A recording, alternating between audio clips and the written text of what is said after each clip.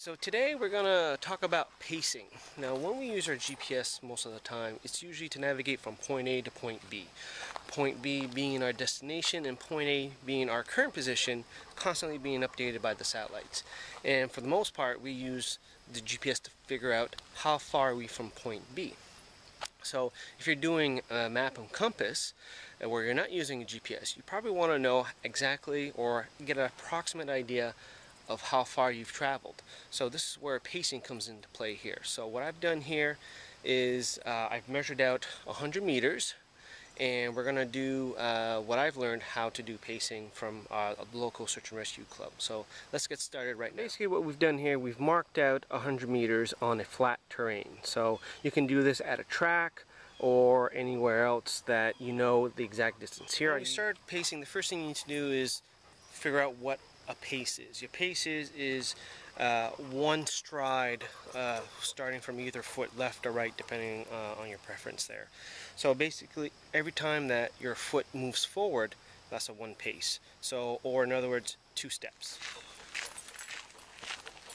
When you're counting your pacing, you don't really need to worry about how far your strides are. You just walk as you normally would. If you have your backpack, you can bring that too.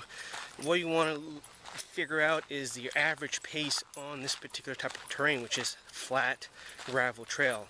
So once we've done our 3 loops or 3 laps, we're going to get our average for our flat terrain, and then we're going to move on to the next part, which is going to be a wooded trail. We're all done the flat section here, and for each of the 3 laps I did 64 paces, 66 and 65 paces.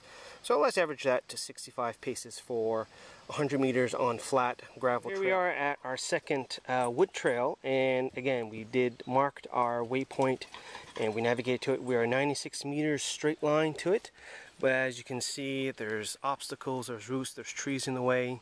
So when we measured 100 meters, we're probably more accurate than what the GPS is right now, but just to give you an idea, the comparison. So for our wooded trail section here, we've marked down that our first lap we did 70 paces, second be 72, and then 71. So we'll average that out to 71 paces as compared to the flat, which was 65. So let's do our last one, which is the hilly route. So this is, again, we're going uphill, there's elevation change, a lot more roots, so this is going to be a little bit more difficult. So expect here a little bit more paces because we're probably going to be shortening it up to be able to go up the hill. 12, 13. So again, we're just measuring where we are for our last measure. So again, we're over a hilly route trail, a little bit more elevation. So again, with our GPS straight line, we are about 92 meters from our start. So let's finish things up. We're done our hill route, and we averaged out with 75 paces. So first that was 75, 73 paces, and then the last one was 77. So now that you've averaged out the amount of pacing that you can do over different types of terrain, you'll be in better measure to estimate distances when you're using a map and compass when orienteering, or you want to turn off your GPS for a while, or your GPS is broken, you need to know how far you need to travel. This is a good skill to learn. Do a search on YouTube for pacing with map and compass. There's some better videos that might go into a little bit more details. Pacing beads is a tool that you can use to help you keep track every 10 paces. And with practice, you'll be pretty good at estimating your distances by going on the trail.